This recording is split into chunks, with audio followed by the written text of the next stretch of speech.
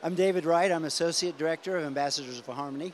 And I'm Jim Henry, co-director. Johnny Maroney, co-director. The idea came from our director, Jim. The question was, where did the idea come from? It came from Jim, who had this vision of us being in grayscale and doing, we didn't even know what the songs were, but some scenario where we all in black and white, and before the end, color had broken out.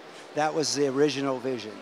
Yeah, we had this idea about 5 years ago and just kept talking it through. Johnny's brother Blake did a lot of research on that, and it's just been a really fun journey. So we've really enjoyed it. It's a lot of work, though. Yeah, for sure. It's probably our most daunting contest set yet, just with the moving parts and logistics and makeup and all that. I mean, we spent the better part of an hour and a half, hour and 45 minutes getting everybody made up. So it was quite a to-do, but obviously... That's enough. Yeah. All right. Well, we have a guy in our chorus. We have a place that we go out for pizza and beer after every rehearsal. That's where all the best ideas happen. That's where this idea happened.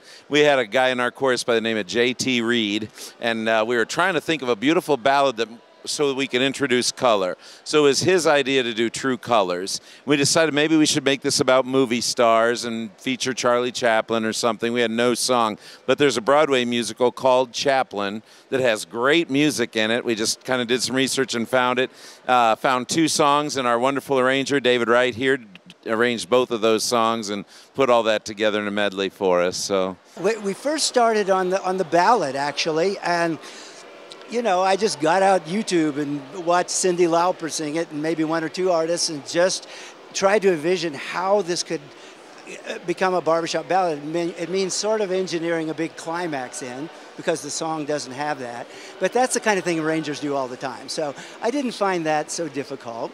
The other song was a little bit more of a challenge because there were 2 songs, and they're good songs, but I don't think either one of them is a song we would have chosen on its own merit. We had to put them together and make some added material and some transitions so we could have the director's scene and whatnot.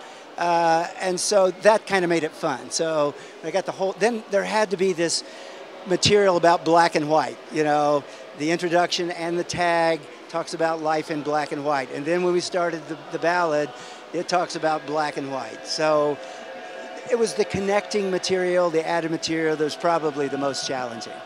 So you arranged pretty much everything was done in arrangement by you? I wouldn't say every, but a lot of them perhaps. What happens when you're trying to arrange? Oh, it's the most fun because I know the group.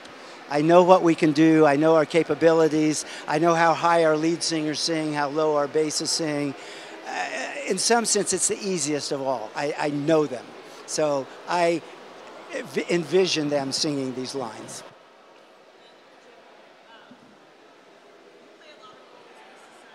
yeah.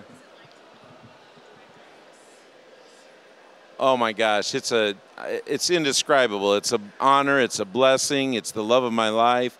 I grew up in this chorus, so my dad was a member of this chorus and my stepdad since before I can remember, I mean since my infancy. So I literally grew up in this chorus. I joined the chorus when I was 11, so this is a huge part of my life. I don't know a life without it. So now to be standing up in front and to be surrounded by talent like the 2 guys on either side of me, and not just these 2 guys, but there's a whole bunch of those guys in our chorus. So I just stand up in front many times and just think how blessed I am and just what an incredible position I've been put in here. I just feel so humbled and grateful every day for this chorus. I really, really do. It's a life changer for me.